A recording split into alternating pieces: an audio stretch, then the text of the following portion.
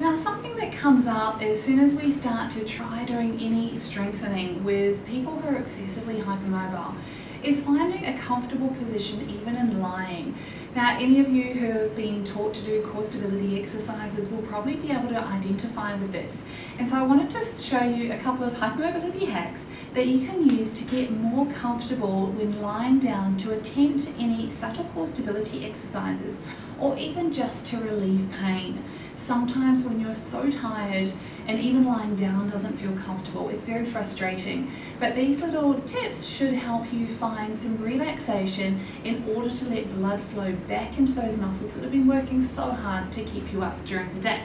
So what I do is a lot of what I call towel origami, and by folding towels in certain ways we can actually give you a lot more stability, which provides you the feeling of support that you need to actually let go of all of those big muscles that are trying to control everything and giving you so much pain. So for the head, often if you're really mobile through your neck, lying down on the ground actually takes a lot of strain through these neck muscles. And a lot of people find this when they're trying to go to sleep as well. So what I do is I take a bath towel, just folded it in half, I fold it in half again, and then fold in the ends.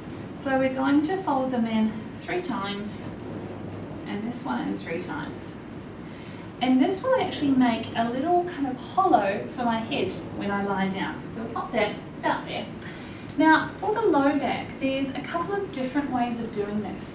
If you're very unstable in your low back and the back wants to flatten down onto the floor, then I just take a little hand towel, fold it in half and then into thirds.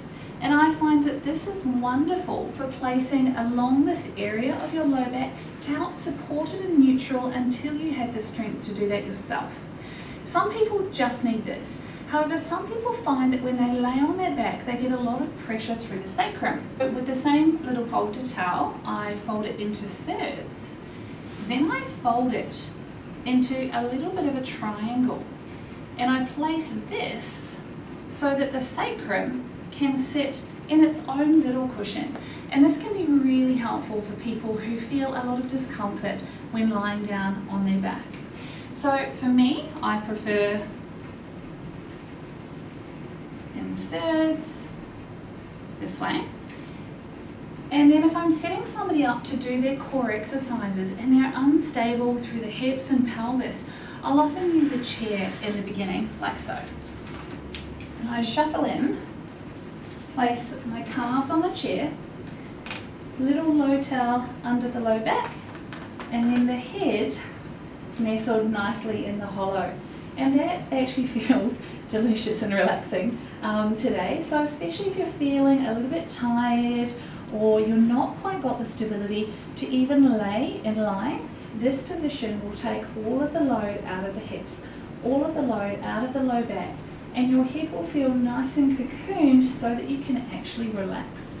You can also do this with a heat pack underneath your back, and it's a wonderful way for actually letting go of any excessive tension before we start doing any stabilising exercises.